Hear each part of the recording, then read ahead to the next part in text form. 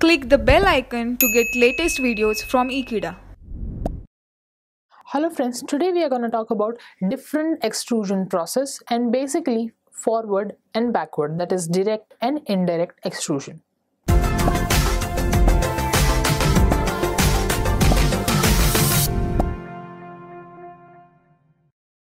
So today we are going to see different types of extrusion processes. The first process is direct extrusion.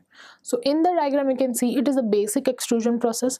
You have a cylinder, material is filled in the cylinder in the form of a billet, a ram is used to push the material comes out of a small opening from the cylinder and your object is made. Material is heated so that it can easily come out from the opening.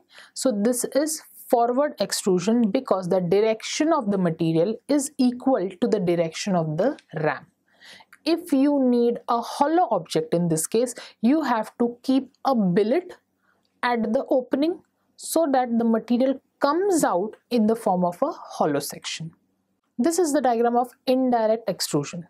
So what is the difference between direct and indirect? In indirect extrusion, the direction of the ram and direction of the material coming out is opposite. Ram is going in a different direction, material is coming out from a different direction.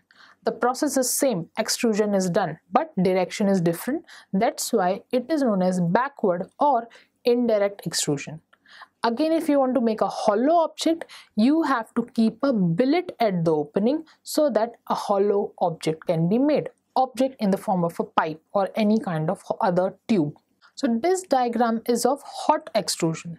Extrusion process, whole process is same. It can be forward or it can be backward also, but the material coming out should be heated so that it can be easily forwarded. So the hot extrusion is again classified in the following three types. One is lubrication, second non-lubrication, third is hydrostatic. So in lubrication type, what you use a normal ram, you use a normal opening, but the whole arrangement has some kind of grease or some kind of lubrication so that the material flows out easily. So in this non-lubrication system, you don't have a grease or kind of glass to help the material coming out. You have your normal ram and your normal system with a dead metal zone so that which helps your material coming out easily. So in hydrostatic extrusion, the name is hydrostatic, so you need water. So in this, your billet is completely surrounded with pressurized liquid, which is almost 1400 megapascal pressure, and your ramming takes place and your exact extrusion takes place. So after hot extrusion, we'll come to cold extrusion. This is normal extrusion process done in normal environment, no heating part, nothing, all the process is same. Like you have to use your ram, you have to use your material, getting pushed, coming out.